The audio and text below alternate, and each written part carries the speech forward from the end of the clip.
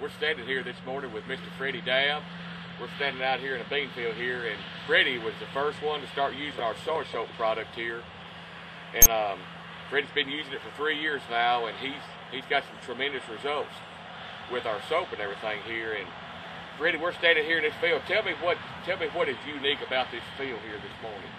Well, we planted early, and the beans didn't come up, and all was so dry, and so we planted a bunch of beans over some, and then it was getting so late and all, it was almost the last of July, and I said, well, I'm gonna try something this year. I'm gonna plant some of these beans late and see if I can spray them with soap and make them mature and everything before it frost on them. So we planted them August 1st, and we sprayed them twice with the soap while they was growing, and they really growed and took off. And about the time they got ready to start beaning, they potted, and it was calling for a frost, or it's getting down to 29.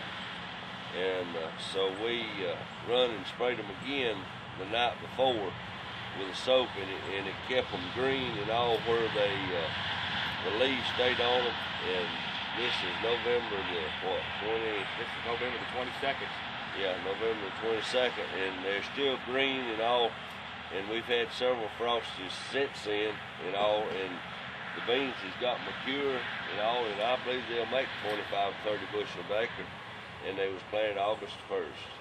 But before you came in and sprayed them to kind of frost-proof them, what shape were the pods and stuff in when you got here?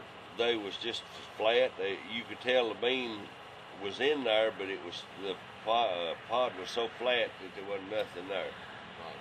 And we sprayed them, and they stayed green, and it didn't frost for about 2 weeks, and they filled out, and they're pretty good beans. You had after you sprayed them to frost-proof, you had frost 2 mornings in a row. 2 mornings, it got down to 29 degrees, and I had the insurance man to come look at them. I was going to mow them for hay if he wasn't going to do, and he said, I don't believe I'd do that. He said, them gonna make beans, and they are. I mean, they're going to fill out, or they've done filled out, and they're still putting in where them green leaves is on them and all. So I guess they're going to be Christmas beans cut. August the 1st, 2 sprayings of soap. Come back with 1 more spraying over the top to frost-proof it, and it protected it from the frost, and they have completely filled out and made a bean crop here in about 82 days. Yeah, sure have. And we, like I say, it's November the 22nd, and we still got green leaves on these to help these completely make a crop here. I think it looks pretty good. Yeah, I do too. I mean, for planted August 1st, that's a no-no. That's a no-no.